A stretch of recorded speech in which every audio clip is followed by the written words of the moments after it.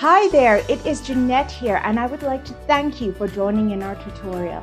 Have you ever wanted to have the smell of fresh homemade bread in your home? The thought of having butter melting in the bread roll with the delicious soup during the winter, it's just so warm and welcoming and beautiful.